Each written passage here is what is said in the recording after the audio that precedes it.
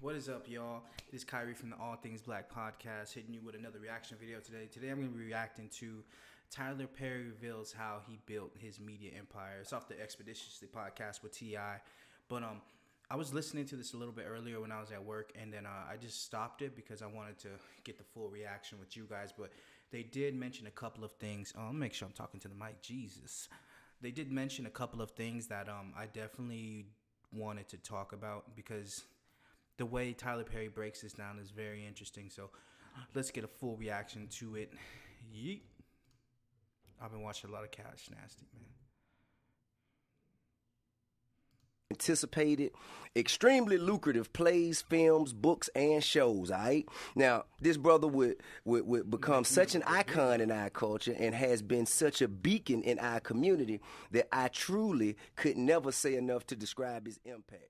Now, quite some time ago, you probably saw pictures, videos, or even heard whispers of the culmination of black excellence that came to Atlanta to celebrate the opening of his film studio that makes everything else pale into comparison. Definitely salute. If there's any way we could give a standing ovation through audio, I think we would be remiss not to please everybody welcome Mr. Tyler Perry. Facts. What's going on, bro? Thanks for having me, man. I appreciate it. Man, thank you for coming. Yo, come on. You know it. Atlanta had to be here. You dig what I'm saying? First of all, man, thank you for everything that you've done for the culture. So I might skip past the introductions. So, yeah, man, especially absolutely. Our kids. On the show, what does that mean? And ownership was key for me because when I was a kid, man, my father. Okay, yeah. So this is where they're talking about ownership. Listen, man, that's what we usually do, right? Where's the? Let's go with it. Let's go with it. So now what we do here is have conversation, man, that young men, women, and entrepreneurs can use to move themselves forward in their journey. Yeah. Could you please tell me how you came up with your business model? So I went looking into trying to figure out how do you own a show? What does that mean? And ownership was key for me because when I was a kid, man, my father worked for this, he built houses. This white man that he loved, right? This white man down the street built these houses for, and he come on in here. That's the good stuff. Yeah, introduce Tyler to the tequila, man. No, I know 1942 well. You know what I'm saying? All right. Got him a little ginger ale. I was about to get deep. I'm good. I'm good on the ice. We're gonna take it neat. We're gonna take it neat today. Yeah. So you got to get some glasses in here, man. Man, you know we don't want people to get too comfortable. You know. All right, no. You know what I'm saying? Come on, sit down. Let's get on up out of here. Cheers, man. Cheers. To making success. Hey, Tip, move that bottle real quick though. He's like, man, this is expensive. My father worked building houses for this white man, as I was saying, and he would come home so happy because he had made $800. He made his money. So I made this much money, and he had to pay his employees out of it because he had other subs under him. Right. And I always watched a man who built the house and owned it sell it for $80,000. So he got 80. My father got 800, and he thought it was a wonderful thing. And I even remember being a kid trying to talk my mother and my father into actually buying the house and selling it. But you know, they came from a Jim Crow South. That kind of reality wasn't for them. They didn't get it. Right. So ownership was the key, man. Ownership. That's the thing that has changed everything in my life. I own every play, every movie, every character, every TV show. It's all owned by me. And that is what has set the difference of me being able to say, I'm going to set a path where I can open the door for everybody else. Absolutely. Or waiting for somebody to give me a job. Man, you touch on a key point when you say ownership. That's an excellent point. I try and stress that all the time with me and my ventures, you know. If I'm making albums, I need to own them. If I'm doing a podcast, I need to own it. These reaction videos, I don't, just because of, you know, it's someone else's content I'm reacting to. The commentary is, I guess, original, but the actual, you know, video might not make me anything. But, you know, what it does is it introduces you guys to me, and I get to share my opinions like I would on the podcast, you know. But yeah, it's very, very, very, I was digging this whole point. And you come from absolutely nothing. Yeah. Facts. You come from the bottom. And it's a lot of people listening who also would love to come from the bottom and put their dreams into effect to yield the kind of results that you have. How do you start?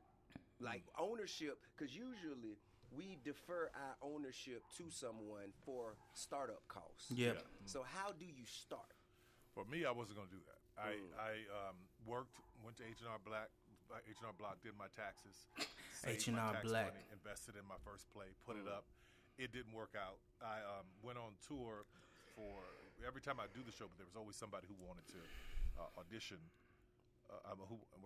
This tequila hit me real quick. Hold on, I'm gonna have to something else in this 1942. I'm gonna have to slow down a minute. Wait a minute. You can hear the Madea coming out of the Give me some water. Y'all bring me some water. So you say? I said audition. No. What I said. So I have my tip. Shit. All right. So I had my tax money and I put it into my first play. That's smart. And outside of that, there was somebody who, only 30 people showed up, but there was somebody who wanted to invest in it. And that person did one play, that didn't work out. Then another person came along, they wanted to invest. You know how these shady promoters can be. Absolutely. So for years we were doing that, but I wouldn't give up any control. Even when I got to Hollywood, I had been successful with plays. But at that time, I had made $75 million doing live shows. I got to Hollywood, nobody knew who I was. Right. But I cultivated us. I worked with us. Right. I nurtured us as an audience. They took care of me. I took care of them. I gave them the best. That's what it's gonna take, right? If you want anything worthwhile is hard. Anything that can be lucrative down the line is gonna probably not show a lot of.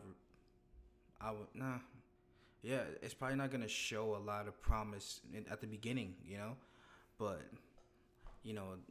I would liken it to being a rapper, how we have to put out music, do shows, do all this stuff to try and get people to, follow us and engage with us and invest in us, So it's like, you have to build your own, but you have to build it up locally, I guess, is what he's saying, within us. And then for it to go worldwide, So I was digging this whole commentary. So it's like we always get a degree or something and we run from the culture. That's right. We don't want to live around us. We don't want to work around us. That's right. Our culture is... Word to boozy, though. A lot of people get killed in their own hoods, so maybe that's why. But facts. Rich, man, and every other race comes in and rapes and mines everything we have and take it out, but they don't leave anything. Whitewashes it. For us. They don't cultivate. Exactly right. So when we can take our own culture and have it be, here's what I'll say about that. Like, segregation was a horrible thing. Right. Horrible thing. Yeah. When it ended, a lot of black businesses ended. Okay. Because under black businesses did so much better under segregation because we were forced to buy from each other. That's right. When that ended, we just went in all different directions and we're buying from everybody but us. Hence the sentiment behind the late great Martin Luther King, Dr. Martin Luther King Jr.'s statement, "I believe I've integrated my people into a burning building." That was one of his last quotes before his assassination. I believe that he saw that the very inclusion or integration that he was fighting for turned around to bite the community in the ass, just like you're suggesting. Yeah, but it's a beautiful thing. I love that I can go anywhere. My son can go to any school. I love that. Sure. But what I'm hoping that we remembered inside of it, that we can go anywhere else. Why not go back to us? Now, that lays some burden at our feet, too, to be completely honest. We got to step up our game. That's right. In professionalism, in how we honor the customers and how we honor the people that are holding us up. So that is what is important. And once we can do that and get our own people to realize, because I know black people that say, I ain't going over there to deal with that. But I ain't buying nothing for him. You got security issues, you got customer service issues. Exactly right. So you got manufacturing, distribution. Exactly. Time. Absolutely. You're supposed to open at 9, you're not there at 11:30 because you didn't feel like getting up. I mean, come on. So once we learn to really be professional and forthright and just downright organized with everything, I think that a lot of us will start to support us. And that's what happened with me, man. My audience is die-hard loyal. Man, I'm talking about, and they have been ever since you were doing live shows. Yeah. What made you go into, plays? What indication did you have that stage plays were, why not straight to movies?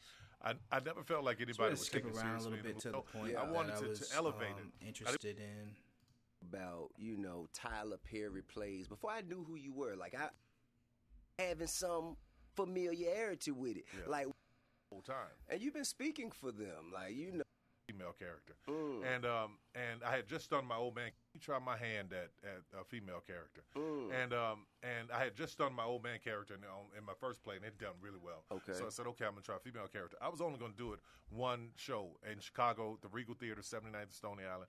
I was scared to death the first time I do it. I didn't rehearse with the costume. I never put the costume on. Right. It was me, Brown, and Cora. We all on stage. They're like, "You're not gonna put the costume on?" I'm like, "No." Day of the show, I put it on. Man, I was so crazy uncomfortable. Man. But the audience loved it. Yeah. It went. I was just like, really? You just kind of channeled. Is it your mom, your grandma? That's totally my. I got an aunt in Texas named Mayola Ciparan. That's a real name. Mayola Ciparan. Mayola Ciparan. Mayola Ciparan. Mayola Ciparan. And she come. Hey, and I know how this be too, man. I got a sister. I said her name in the song. She talking about she want to get paid. I already know his aunt she wants some. She's like, where my percentage at? Like that. She wear that wig. It's always crooked, and she always smoking. And that's her, man. That's her. Funny as can be. Now, at your meteoric rise, man, to success has not come without some level of criticism. Here we go. Here we go. Yeah, you being polite. I mean, man, you know, we brothers. I was one of them. Yeah, man, you know what I'm saying? But you have people like, you know, say Dave Chappelle being one, and, you know, just other people in Hollywood and in the industry that say it is much easier, especially for a black man, to become successful when he chooses to put on a dress. How would you address that? Listen, Chappelle is one of the most brilliant people I have ever seen in my life, man. And just not just in comedy, but the man is smart, a heavy, brilliant thinker. So if that is the case in Hollywood, then okay, that's the case. But you got to understand, that's not my case, right? Nobody owned that dress, right? But me. That's right. Nobody told me a $2 billion franchise. Nobody told me to put it on. That's right. Nobody makes me put it on. Okay. Nope. That was all on stage. Black man owned the whole show. Right. It was my choice, right? So when I got to Hollywood and wanted to do Diary of a Mad Black Woman, it was my choice. That's right. And 19 movies since then, it's been my choice. So I don't. Maybe that's the way it's been for some other men who had done that. But for me, let me tell you how I look at this, man. I'm not a man that enjoys wearing a dress. For me, as an actor, it's a costume. That's right. It's like if somebody goes to Walmart to work, they put on their uniform. For me, that's putting on a uniform, going out, making people laugh, lifting them up, encouraging them, and the good that it does for so many people. My favorite moment in the show, and I just finished the last show So that's what I wanted to talk on, right? 2 points, and I gotta admit, you know, me being very conscious of, you know, the way we're portrayed as black men, and I'm always gonna put the disclaimer: I am not 100% black. I am half Mexican, half black. So, but the way that, you know, the black man is portrayed in media and film and is always pushed, I was 100% on board with Dave Chappelle and people who thought like him. You know, even though I enjoyed Big Mama's House, I enjoyed watching Martin do his characters, I enjoyed watching Eddie Murphy do his characters, you know. So, but I was always conscious and cognizant of the imagery, you know. That used to be a thing. Emasculation was a thing that was implemented during times of slavery. You know, a lot of people don't know that, you know, I had learned in my studies, you know, say if an alpha male amongst the slaves was being rebellious, oftentimes he would be beaten, flogged in front of everyone. So they'll take the strongest amongst them and then emasculate them, whether it be through raping them, whether it be through castrating them, killing them, or flogging them publicly, and just seeing, you know, your toughest leader just weeping and crying in front of everybody, but to play a mind game. So, you know, and that might be taking it too far or whatever, but there's always been this thing with white supremacy and emasculating the black man. Oops.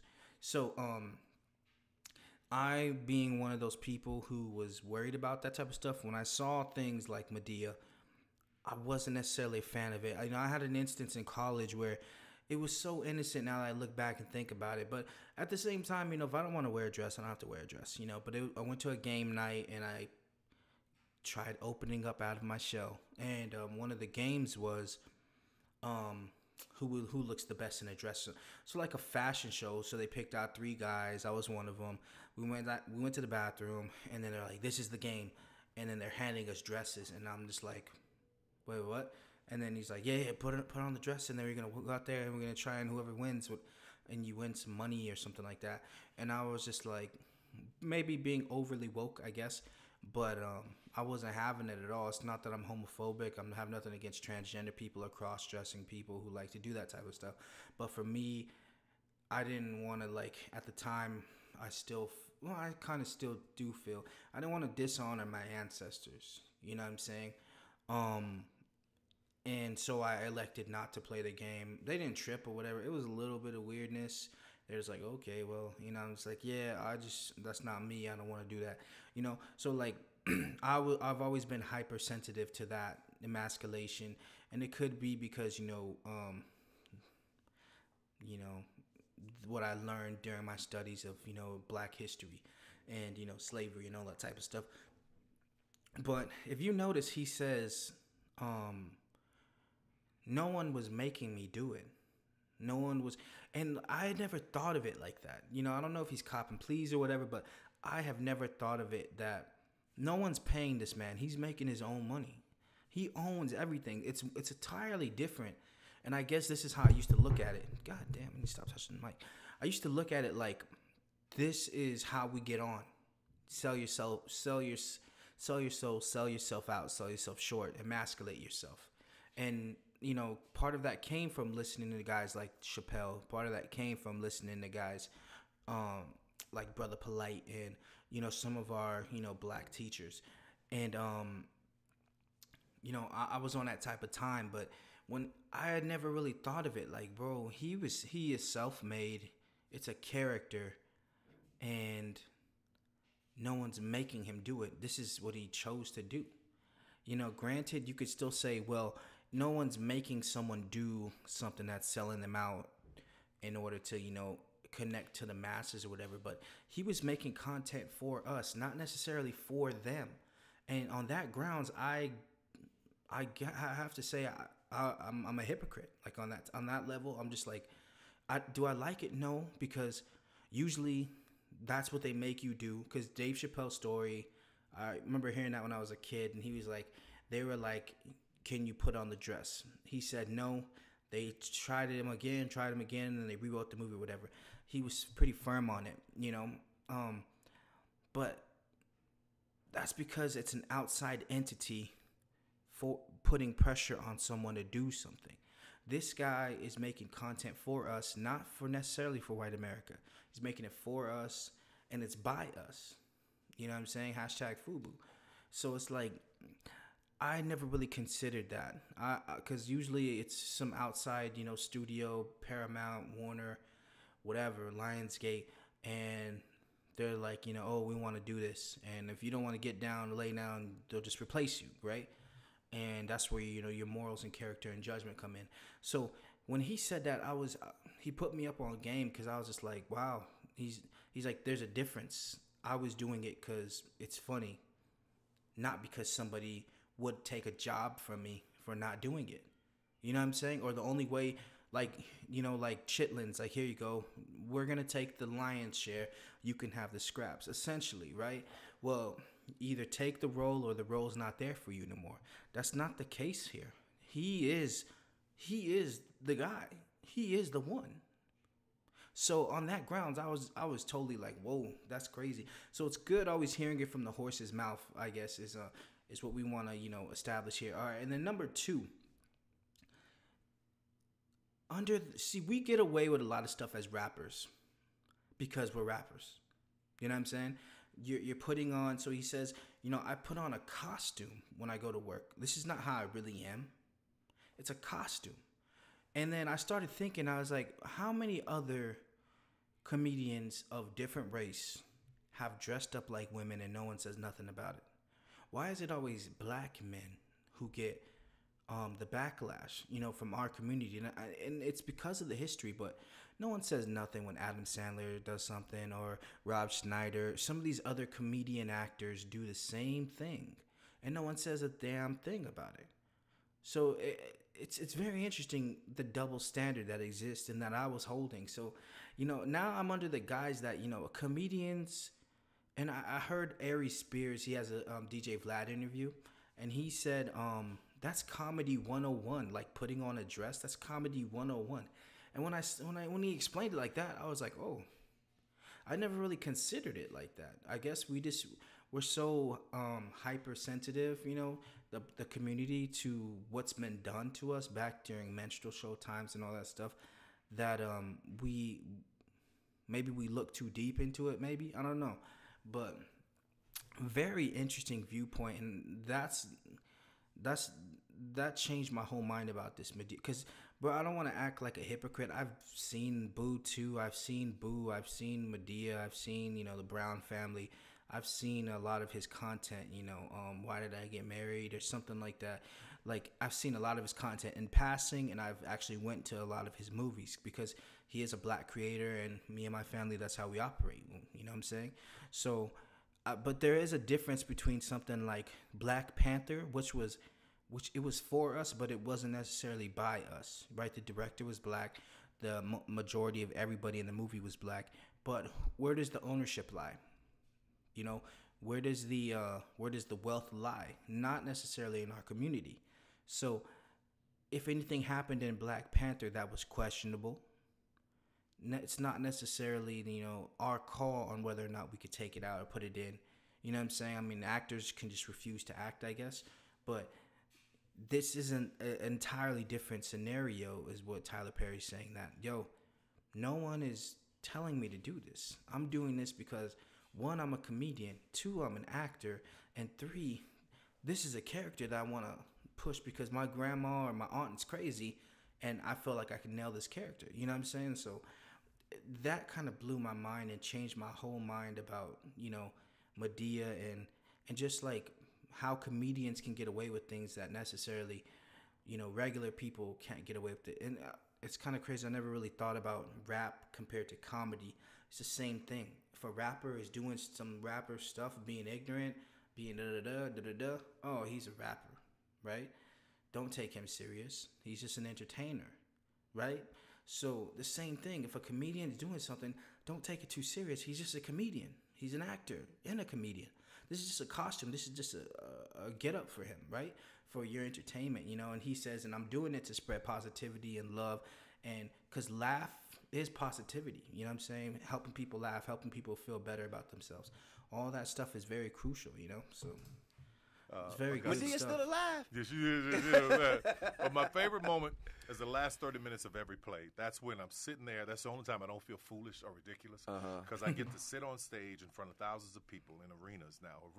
Man, plays in arenas. That's a all damn self-owned. thing, Sitting there, and I can't believe it. I'm telling you, man, Yeah. spit wisdoms that speak to people's lives in a way that makes it all right for me. So some people may not like the way that the message got there, but for me, it's important that the message landed and helped somebody. I agree with you in totality. I don't think people even have a problem with, say, you or whoever may choose to do a character of a woman as a male. I believe it's being suggested that there is an agenda. Because girls do it all the time to guys.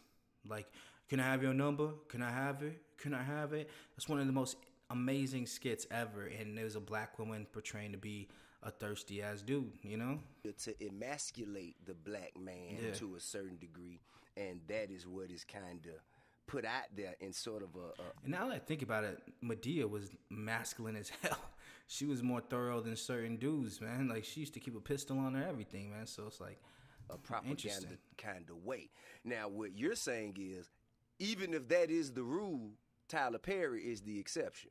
Well, listen. If people feel like that, I can't help people's thinking. I can't help what they feel or how they come to the conclusion of that. But again, for me, and what I'm doing is I'm acting. That's right. period. That's right. You know, when I just played Colin Powell, I'm not Colin. I was acting. Excellent you know, point. Alex Excellent Cross, point. by the way. And Alex Cross, which is one of my favorite books. Thank you, brother. I'm not James Patterson's Alex Cross, but I'm an actor. Right. So, and I think that it's unfair to have an actor not be able to portray anything he wants to or she wants to Excellent as a point. character Excellent because point. of someone's opinion. So I'm just Excellent gonna do me. point. Could you please talk to the general? And it's funny. On top of that, it's funny. It's not coonery. It's funny. You know. So The listeners of Expeditiously about funny. the sacrifice of accepting the bag right now versus all right, guys. All Things Black Podcast. We out.